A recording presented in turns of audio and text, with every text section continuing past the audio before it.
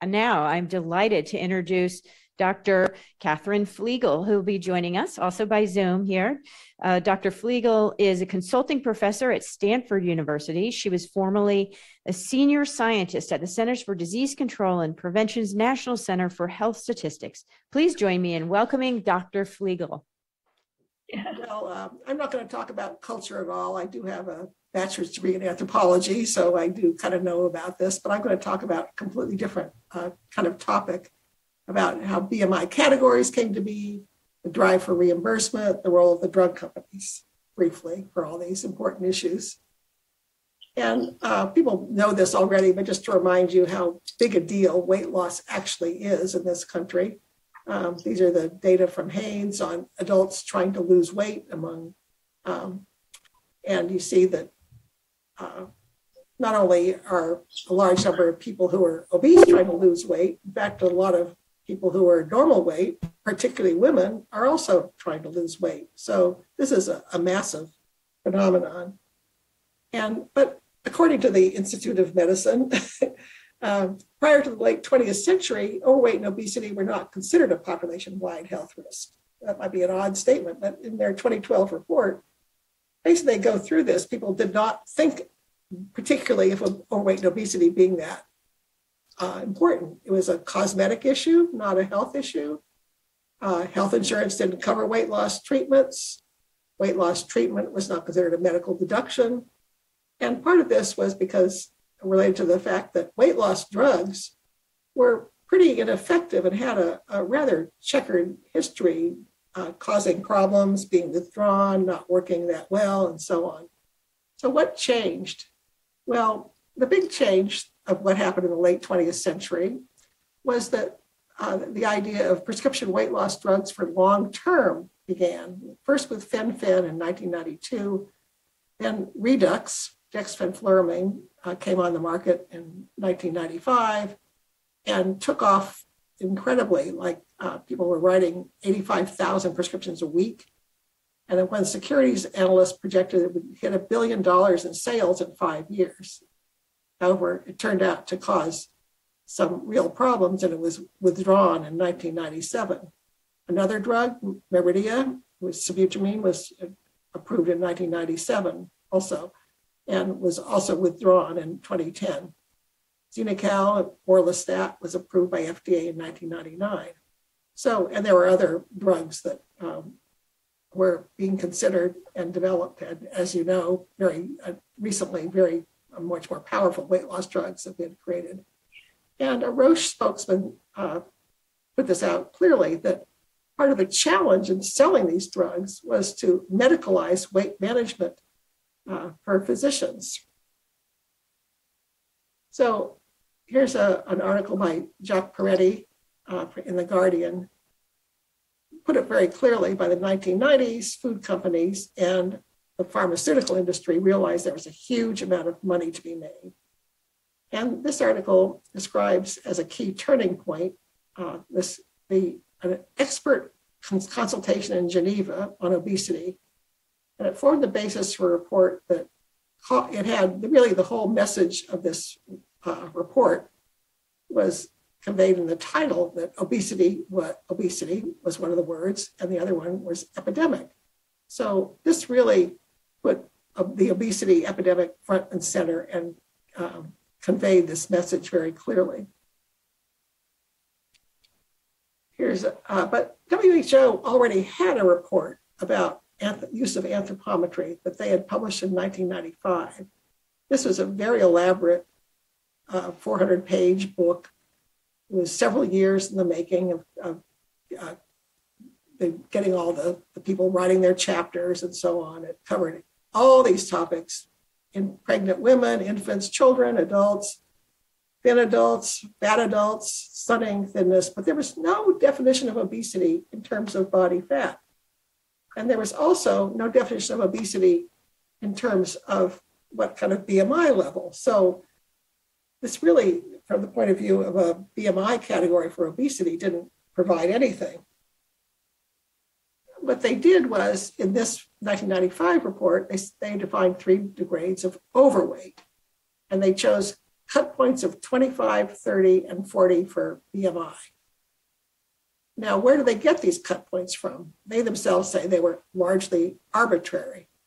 And they comment about BMI of 30 as being the point at which risk begins to increase, but they don't provide any reference for that statement. So you don't really know what they were working with. And then they also provided a fairly common kind of definition of obesity as fat storage associated with elevated health risks. Well, that sounds good, but how much fat are we talking about? Well, we don't really know. And that's kind of still true today. There's not really a consensus about what level of fat this might be. There are some numbers that are commonly used, and I tried to look into this, and you really can't find any reference for these actual numbers. And in fact, they vary very widely. And as you might know, also measuring fat itself also can be somewhat variable depending on your method you're using. So there's kind of, some kind of degree of fat storage that will have some relation with health. We don't really know what that is. And then they also set out that there are no cutoff point. First of all, we don't know how much fat mass we're talking about anyway. And there's no way to translate any cutoff points into BMI. So we end up without a real definition of obesity, and we don't have a BMI definition of obesity at this stage.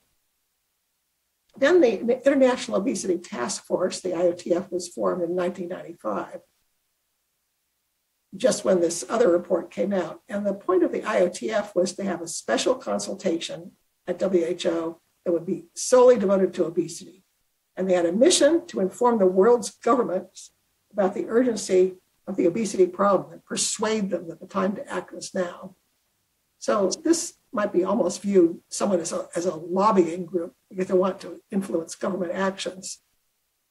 A lot of people have the impression that the IOTF was part of WHO, but it was a standalone entity. It was just created by itself. It didn't have any reference to any other group. And it was fairly large. It had members from different countries who are obesity experts. It also had full-time staff. So there were quite a few people involved. But at first, WHO, so the IOTF's mission was to get WHO to have a consultation on obesity. But WHO didn't really want to do that. They didn't have it in their program. It wasn't part of their plans. It hadn't been approved by their executive committee. But the IOTF gave them money to fund the consultation. And the IOTF staff basically wrote the draft report, which was adopted with almost no changes at all. And WHO decided to publish this report and took an unusual step of disseminating an interim copy. Again, the IOTF paid to have free copies of this report sent to health ministers of all UN countries and to any others who requested it. I myself never requested any copies of this report, and I have 2 of them. So it was really disseminated very widely by the IOTF. So where did the IOTF get their money to do all these things? Well, they were funded by drug companies. And although I have a reference here, and this is a quote from the chair, says the people who funded the IOTF were drug companies. The reporter asked, how much were you paid? He said, they used to give me checks of about 200,000 British pounds at a time. And I think I had $1 million or more, again, British pounds. This is about the equivalent of 2.5 million US dollars today. So this is a pretty good funding level and how they were able, presumably, to do all these things. And here's a picture of the interim report. Again, it has the word obesity, preventing and managing the global epidemic. Really, all you need is the title to see what this is going to be about. It's not that interesting a report. And this is the interim report that was published by the IOTF. It's different from the final report, which came out in a somewhat more bureaucratic form, but essentially the same text. So this report unexpectedly modified the terminology for BMI categories. In the 1995 report, there were these 3 grades of overweight, all defined by BMI, and there was a normal range. And in the 1997 consultation, they say, well, we have a classification which is in agreement with the 1995 report, but it's not exactly the same. It has dropped this word overweight for this purpose, and it's introduced the word obesity. And this is a very important distinction because overweight doesn't have the same medical or emotional meaning as the word obesity. And now, and the 1995 report, there was no real definition of obesity at all. Now we have one. And there's a concurrent activity going on in the United States. A committee from NIH was working on new clinical guidelines for overweight and obesity. And there was quite a bit of overlap between the IOTF and this committee. The chair of the NIH committee and 3 other members were all members of the IOTF. And now this report came out in 1998, concurrent with the publication of the interim report. The new guidelines had new classifications that were based on the interim report from the WHO consultation. So these categories came into being at that moment. And they changed the definition a little bit more. So now we have the ones we mostly use today, certainly in the US and many other places, where we have normal BMI. Overweight is a BMI of 25 to 30. At 30, it changes to obese, and we have severe obesity. Now, there's no data that really support these changes in terminology. There was nothing that happened. They have the same thing in both the 97 report and 1998 committee report, which is that this is the 30 is the point at which risk begins to rise. But again, neither of those have any actual definition or citation as why they're saying this and what they mean by it. But this is an extremely important change. And a lot of people got upset by this. A committee member, they expressed concern about we're opening the door for widespread use of drugs, stigmatizing people. Similarly, former Surgeon General Koop didn't like the idea that the panel had broadened the definition of overweight, says it's going to confuse the public, it stigmatizes millions of Americans, and lacks a solid scientific rationale. And this really upset me because I was working for the US government and we started to put out our estimates. We use the word obesity and we use these categories. And I was really unnerved myself when I read this in the New York Times. They described the cut points as providing the pharmaceutical industry with a booming new market for diet pills for the obese, practically served to the companies on a silver platter by the government. And that kind of began to open my eyes. Wait a minute, why is this happening? And I realized that we had started publishing obesity prevalence reports and saying that these people had this condition, but had never been diagnosed by anybody. There's no medical intervention necessarily. It's just we have height and weight data now. We can calculate all these numbers, but it's not really a medical, category. And as part of what was going on here, also that reimbursement became a huge issue in the obesity research world. And reimbursement is the idea that there should be some provision of medical providers should be reimbursed for obesity. And this is part of the Roche attempt to medicalize weight management to physicians. But there were some barriers. A major barrier was that the US Medical Coverage Manual stated bluntly that obesity itself cannot be considered an illness and you can't pay for it under your medical insurance. So this was an issue that kept rising. But these barriers to reimbursement started to fall. In 2001, there was a member of IOTF who joined CDC, organized and chaired a group there called Including Obesity Treatment and Benefit Plans on the topic of reimbursement of healthcare providers for obesity treatment. And because of this meeting, after the discussion of this meeting, which included government employees and some kind of various consultants and others, and an insurance company provider, they put in a request, CDC put in a request to remove the Medicare language, which stated that obesity is not an illness. So that made that barrier fall. And then in 2013, AMA recognized obesity as a disease. This was a complicated topic, and there's a lot of discussion on it.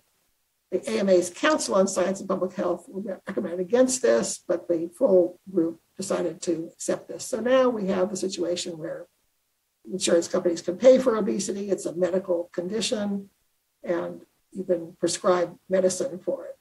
And there were also the same thing in European guidelines.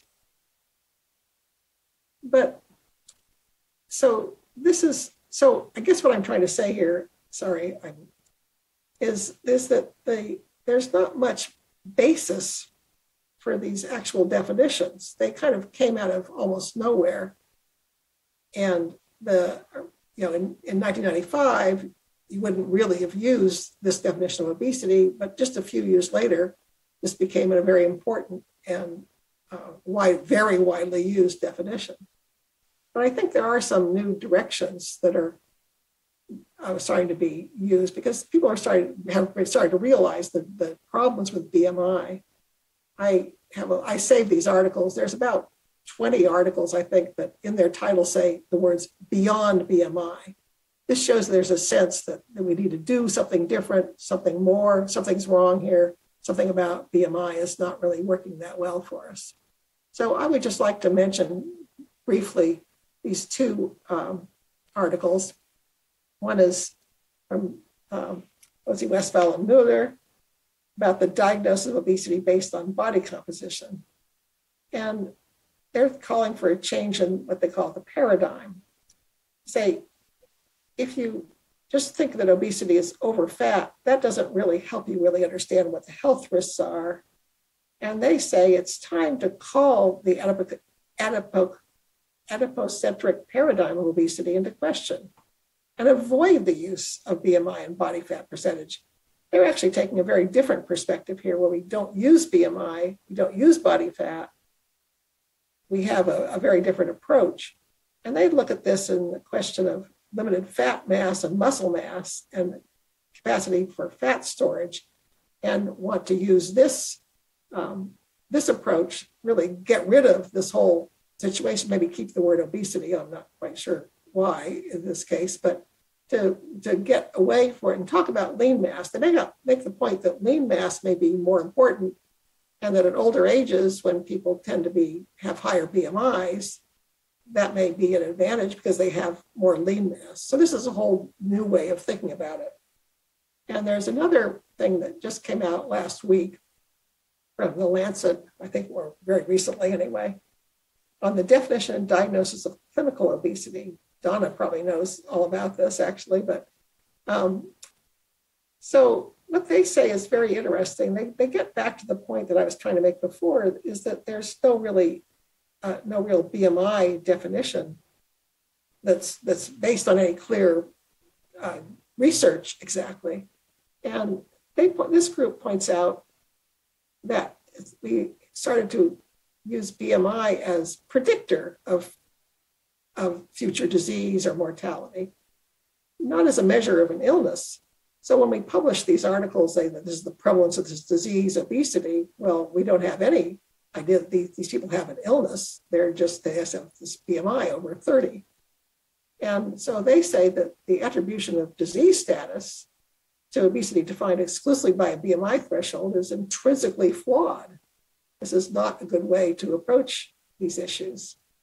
And the reimbursement issue comes up again, but sort of an unexpected way, I think, with especially with the new drugs that have just come out, that how can you afford this? Because in terms of the definitions, we have a normal weight definition in terms of BMI, and about 50% of people, why is this the normal definition? Because in even European countries, at least half the people in almost all populations are over the normal weight. So why is this low number the normal condition? Is it really normal? And so this got pushed down, but now that means in effect that obesity as a disease involves, a very, very large portion of people in many, many different countries. And now who's going to pay for that? Now you say you have this definition of obesity as a disease, and you have these drugs that might work very well for this. And suddenly, are these people all supposed to be disabled or eligible for expensive treatment? And as they point out, such claims would effectively make obesity a financially and socially intractable issue. So we've almost gone full circle where there's this great effort to somewhat medicalize obesity, to define it in terms of BMI. But now it turns out that we define so many people in terms of BMI that we can't really afford to treat them. So I think this shows that there are people starting to think about different ways to look at this. And this Lancet thing is very interesting because what they want to do is develop a way to define obesity clinically, not as the condition of just having a BMI over 30, but to associate it with some kind of definition that could be actually arrived at by clinical examination. Because right now, we don't really need a clinical examination to define obesity because it's just weight and height. You can measure it yourself at home. And you can be considered obese in our statistics without ever seeing a doctor or having any medical encounter.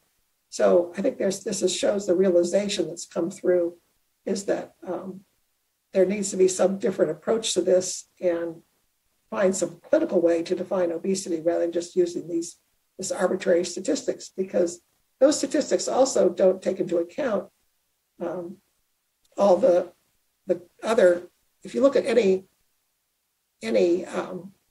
scientific discussion of this, is that in fact the amount of body fat that as a health issue might vary a lot by your age, your sex, your ethnicity, and so on. And this very simplistic measure that we're using now does not capture that element. Thank you.